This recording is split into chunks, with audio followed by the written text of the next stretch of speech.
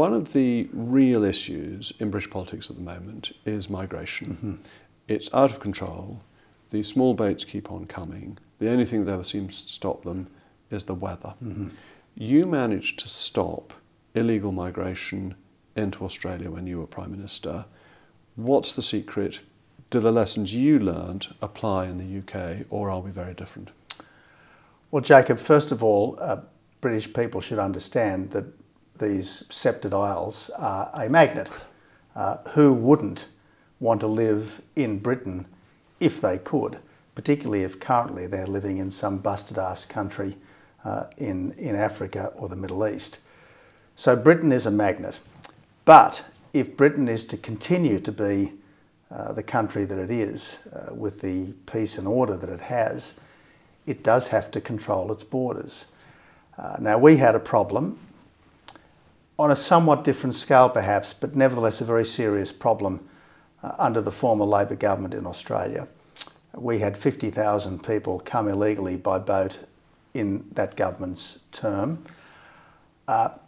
In the worst month, July of 2013, we had 5,000 come in a single month illegally by boat from Java. What the Abbott government did was restore the Howard government's policies with a couple of important additions. Temporary protection visas rather than permanent residency for people who made it to the Australian mainland.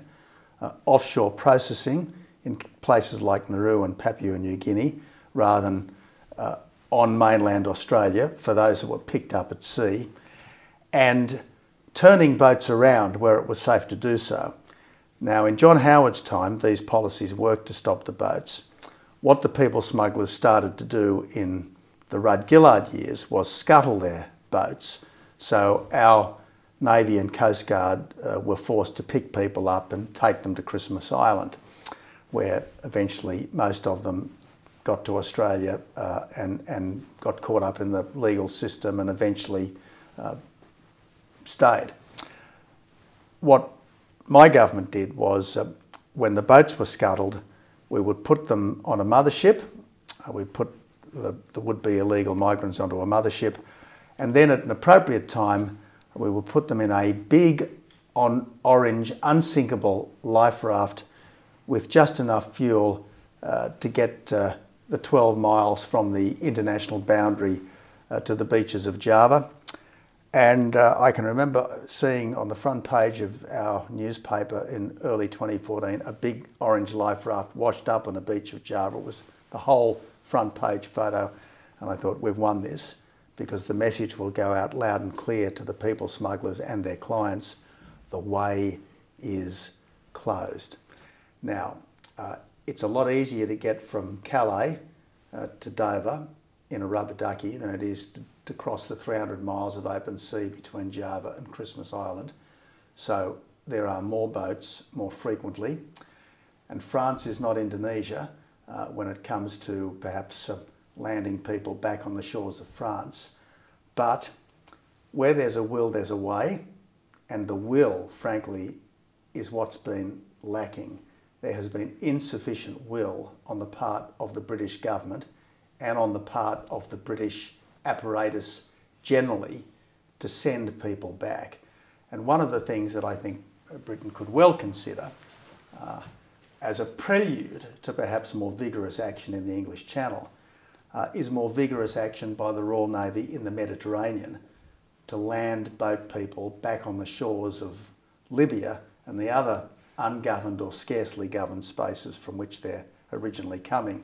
That would show the French and the Italians goodwill, and I think it would give Britain, if you like, more of a moral upper hand in insisting that boat people apprehended in the Channel are going back to France. And you mentioned French and Italian interests, and obviously we've now left the European Union. Brexit's been very important, and that's allowing us greater freedom in our foreign policy and indeed in our trade policy. You were instrumental in leading to the AUKUS deal, important deal in terms of security between the UK, the US and Australia. Is there more we can do, because this all contributes to global security? Absolutely it does, and I was so enthused by the AUKUS deal, which renews the great alliance between the major English-speaking countries. So important for the security of the wider world and critical in locking Britain into the security of the Far East as well as Europe and the Middle East. So good on Boris Johnson for doing it, along with Joe Biden and Scott Morrison, and good on their successors for continuing it. One thing that has happened, which I don't think you Britons appreciate enough, is Britain's accession to the Trans-Pacific Partnership. Now, this is the world's best plurilateral, multilateral free trade deal. Unlike the EU, it has no pretensions to merge into, for countries to lose their sovereignty in some kind of supranational confederation. But it's a very, very important arrangement. Britain is now the second largest economy in the TPP. Britain will obviously bring a lot of good sense to TPP discussions, such as whether to admit Taiwan and whether to continue to exclude communist China. And I think Britain's presence might over time encourage the United States to rethink its involvement in the Trans-Pacific Partnership. So despite a lot of domestic difficulties, quite a lot of good foreign policy and trade policy things have been happening under the current Conservative government, and we should, I think, give credit where it's due and appreciate our strengths as well as acknowledge our failures and resolve to do better. And it opens up more free trade through the CTPP. And we've got a free trade deal with Australia, which the EU, I notice, has stopped negotiations on.